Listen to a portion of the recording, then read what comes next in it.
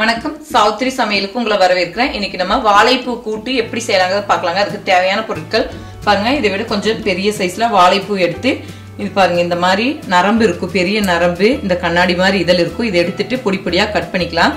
கீழே அடியில போகும்போது சின்னதா இந்த நரம்பெல்லாம் உங்களுக்கு கட் பண்ணாத அளவுக்கு இருக்காது. அதை நீங்க அப்படியே டைரக்டா கட் பண்ணி போட்டுக்கலாம். பெருசான இதழ்ல மட்டும்தான் இந்த மாதிரி நரம்பு முத்துனதா இருக்கும், இந்த கண்ணாடி இதழ் இருக்கும்.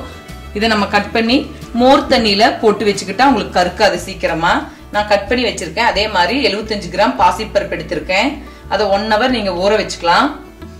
அப்பதான் உங்களுக்கு சீக்கிரமா வேகும். இது கூட தாளிக்க கருவேப்பிலை, பச்சை மிளகாய், கொத்தமல்லி தழை, சின்னதா ஒரு 10-15 சின்ன வெங்காயம், நீங்க பெரிய வெங்காயம் கூட சேர்த்துக்கலாம். ஒரு தக்காளி பழம், இது கூட 1 டேபிள் ஸ்பூன் கடலெண்ணெய், கடுகு, உளுந்தம்பருப்பு, சீரகம், அரைக்கிறதுக்கு ஒரு 1.5 சில் தேங்காய், சிறிதளவு சீரகம், 2 பச்சை மிளகாய் அவங்க காரத்தை அந்த அளவு எடுத்துக்கலாம்.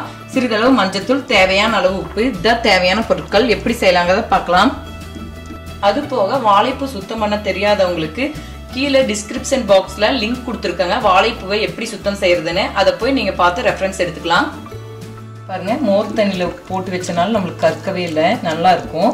நம்ம நல்லா வடிச்சு எடுத்து போட்டுக்கலாம். இப்போ எண்ணெய் விட்டுருக்கேங்க, எண்ணெய் காயிட்டும். இப்போ எண்ணெய் காஞ்சிச்சு, கடுகு போட்டுக்கலாம். கடுகு வெடிக்கட்டும். இது கூடவே கொஞ்சம் உளுந்தம்பருப்பு, கொஞ்சம் சீரகம்,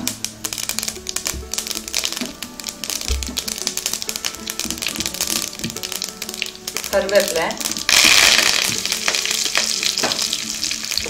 பொடியா கட் பண்ணி வச்சிருக்க வெங்காயம்,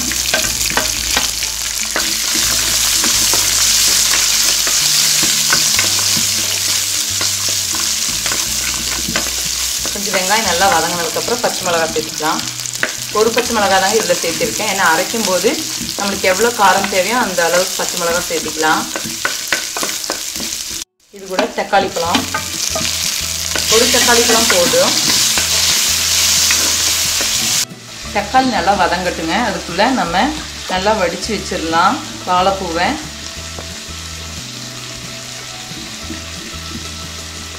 பாருங்க, இப்போ நல்லா தக்காளி வதங்கிடுச்சு. இப்போ நம்ம வாழைப்பூவை சேர்த்திக்கலாம். இதை கொஞ்சம் நல்லா கிளறி விட்டுக்கலாம்.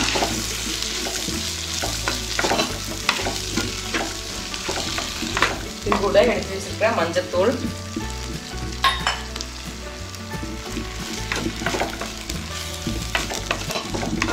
ஒரு 2 கிளறுன ஊற வச்சிருக்கிற பாசிப்பருப்பை சேர்த்துக்கலாம். இது கூட தேவையான அளவு உப்பு சேர்த்துக்கலாம்.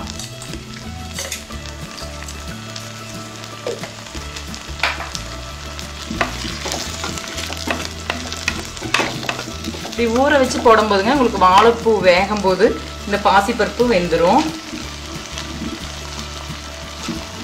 தேவையான அளவுக்கு தண்ணி சேர்த்துக்கலாங்க. நான் இந்த பாசிப்பருப்பு ஊற வச்ச தண்ணியை இதில் விட்டுறேன். 2 டைம் கழுவிட்டு தான் நான் ஊற வச்சிருக்கேன். நல்லா வேகட்டும்.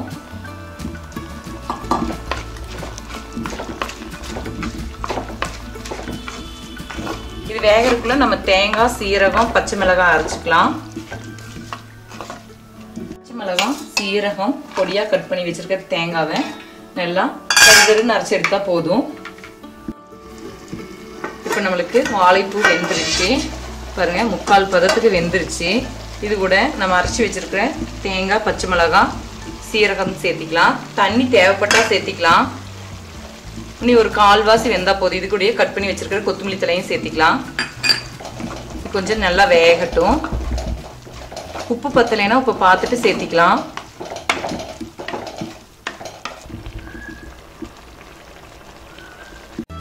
இப்போ கூட்டு ரெடி ஆயிடுச்சு. நம்ம இறக்கி வச்சிடலாம். கூட்டில் கொஞ்சம் தண்ணி பதம் இருக்கணுங்க. அந்த அளவுக்கு பார்த்து தகுந்த அளவுக்கு தண்ணி வச்சுக்கோங்க. இல்லாட்டினா நல்லா கொஞ்சம் அடுப்பில் வச்சு கொதிக்க வச்சுக்கோங்க. இப்போ சரியான பக்குவம் ஆயிடுச்சு. நான் இறக்கி வச்சுக்கிறேன். இப்போ மண் சட்டி இறக்கி வச்சிருந்தாலும் உங்களுக்கு அந்த சூட்டு தன்மையில கொதித்தல் தன்மை இருந்துகிட்டே இருக்குங்க. இப்போ நம்மளுக்கு சூப்பராக சுவையான வாழைப்பூ கூட்டு ரெடி ஆயிடுச்சு. இதை நம்ம வெறும் சாதத்து கூட பிசைஞ்சு சாப்பிட்டுக்கலாம். இல்லாட்டி சப்பாத்தி கூட நம்ம இதை வச்சு சாப்பிட்டுக்கலாம். ரொம்ப டேஸ்ட்டாக இருக்கும். இதை நீங்கள் வீட்டில் செய்து பாருங்கள். இந்த வீடியோ உங்களுக்கு பிடிச்சிருந்தா லைக் பண்ணுங்கள், ஷேர் பண்ணுங்கள், சப்ஸ்கிரைப் பண்ணுங்கள், கமெண்ட்ஸ் பண்ணுங்கள். மேலும் பல சமையல் குறிப்புகளுடன் சந்திக்கிறேன்.